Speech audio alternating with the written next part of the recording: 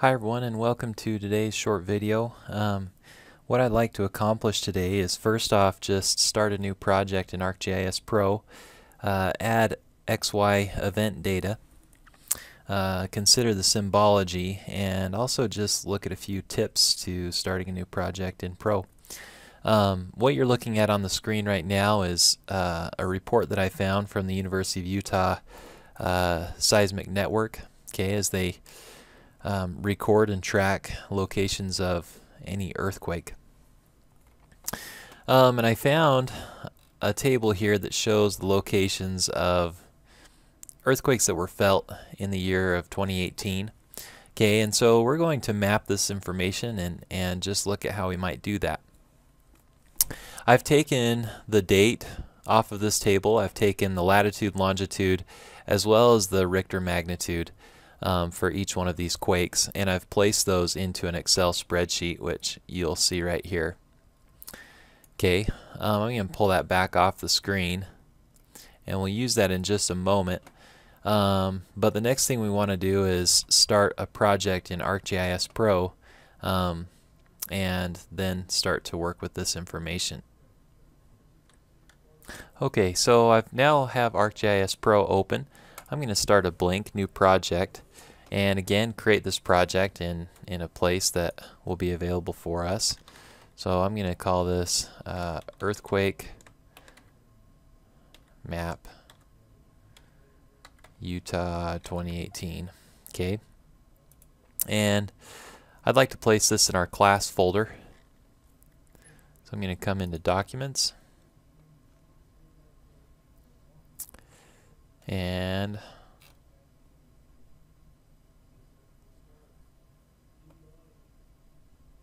let's see, let me come back to documents. Our class is 2900, and we'll call this projects, and I'm going to put this just in our projects folder and say OK and start this up. Now again, as we've discussed before, this will automatically create a geodatabase. It'll create a folder for all of the project which that geodatabase will be a part of. It's going to create a toolbox that comes with the project, and just like we've done before, within our project folder, which you can see right here, I like to add a few new things, a few new folders, just to help me manage my information and manage where I'm placing things. So coming and opening up my file explorer, I'm going to come into this new folder that was created with our project. I can see the geodatabase, I can see the project file, as well as the toolbox, and I'm just going to create 3 new folders. The first one I'm going to call PDF, where I might place any PDF that is an output or like a export from my map. I'm going to create a new folder excuse me, that I'll call shape, for any shape files I may have. New folder I'm going to call raster, for any rasters I may have, and then one more folder that I will call the workspace. And this is information that oftentimes I won't hang on to in the end, or may not need in the long run, that's just used to help me produce good information. With these folders set up, I think we're ready to look at the data that we have and even bring it into the map. Now I again have made columns showing latitude, longitude, and any other accompanying information. All of this will be part of the attributes stored with what I hope turns out to be points.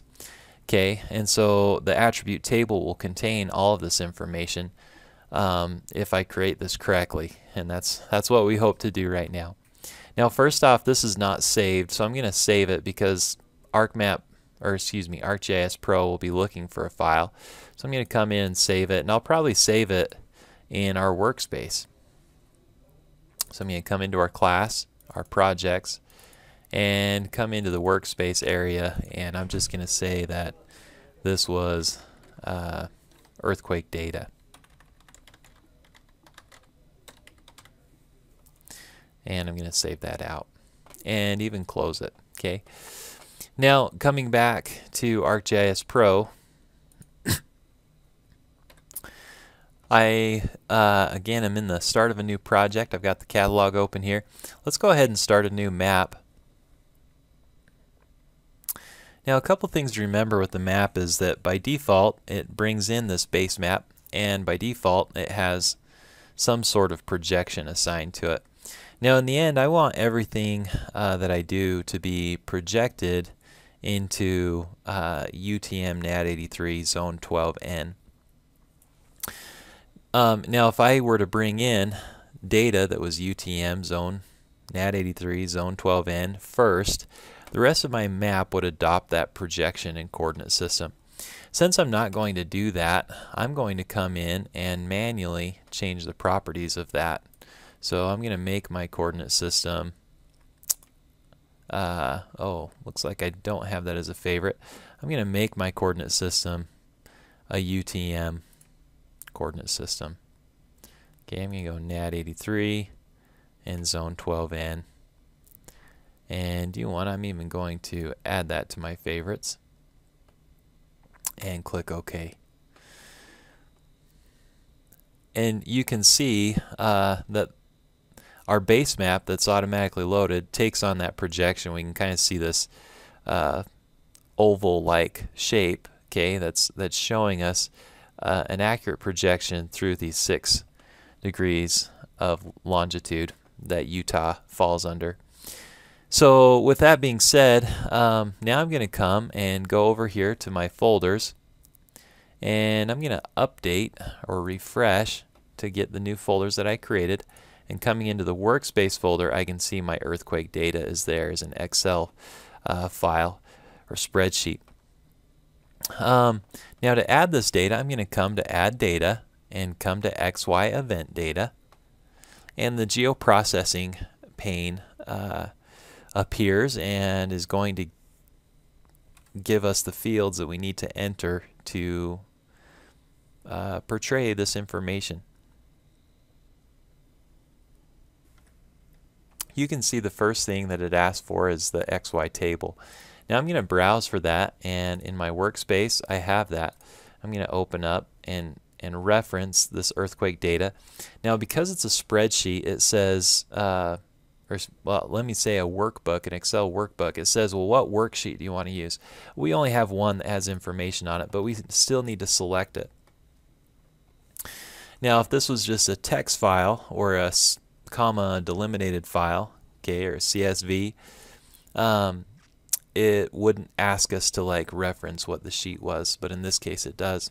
Now it's pretty good at picking out what my X field is. It says LON, that sounds like longitude. Is that what you want? And that's correct, okay? So our X field being kind of our lateral coordinates, and our Y field being kind of our vertical coordinates. Z field, I don't have one. Layer name, let's go ahead and call this Utah Earthquake Data 2018. That's what I'm going to call it for right now. And then finally, spatial reference. Now when it asks for a spatial reference, again, remember it's not asking for a reference of what our current projection is.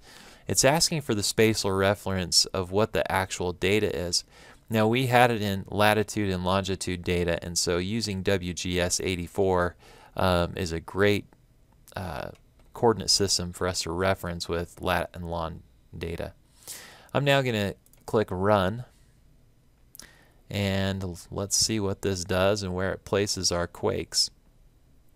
Okay, it automatically brings me into Utah, and it's interesting to see the cluster that's kind of out here.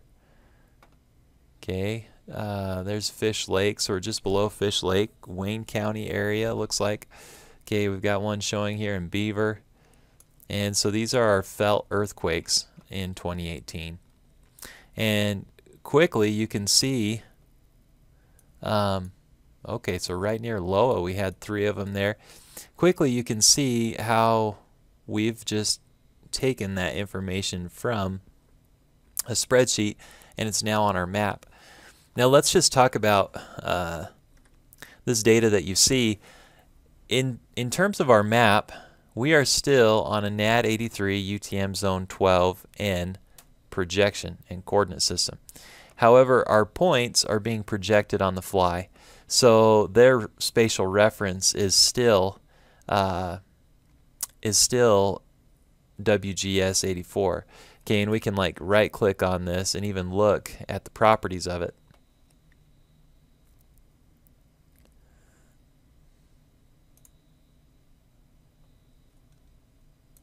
Look at our spatial reference here and it tells us, hey, this is WGS 84. It's projected on the fly to show us where it really belongs on a NAD 83 zone 12N, but that's not what the data's in. Now, if we want to store the data in the projection system that we're trying to put it into, we need to project. And so I'm going to back out of our geoprocessing tools and just find project. And I'm just going to say, what do we want to input? Our earthquake data, our output data set or feature class. Let's give it a name that's a little bit more significant. And I kind of like the name that we have, so Utah earthquake data 2018 projected. Okay, so that I remember that it's projected. The output coordinate system, or what I'd like it to become, I can do this drop down and I could choose another layer, or I can say, hey, what the current map is, which if I select that, it says, oh, well, you have the current map as NAD 83 UTM zone 12N. That's correct. I'm going to check the transformation, and I think the one that we're choosing here is probably a good one.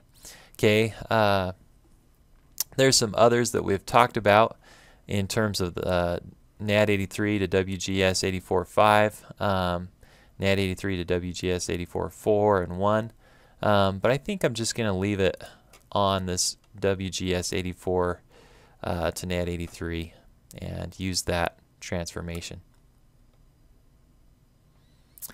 Let's go ahead and let this reproject, and now we have our projected information. We could now remove this unprojected layer, and looking again at the properties, this is, in terms of its spatial reference, in the correct coordinate system and projection of the map that we have.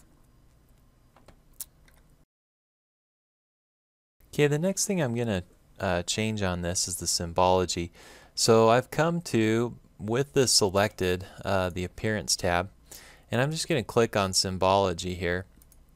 And when I do the drop down, there's a couple things that it helps me see that I can do. And one of those is to do unique values or graduated colors. I'm going to choose this because then we can like start to show the intensity of the quakes. So I'm going to choose that graduated colors. It says what class would you like, what field would you like. Now I don't want to do it based on the latitude, I want to do it based on the magnitude. It's choosing natural breaks. It's choosing 5 of them. I could break it into 3. And so we could say, no, it automatically picks out, hey, let's go maybe from 3 to 3.2 and 3.2 up to 3.8 and 3.8 and beyond. And I think that's probably okay. So I'm going to choose different colors. I'm going to make the lower ones yellow.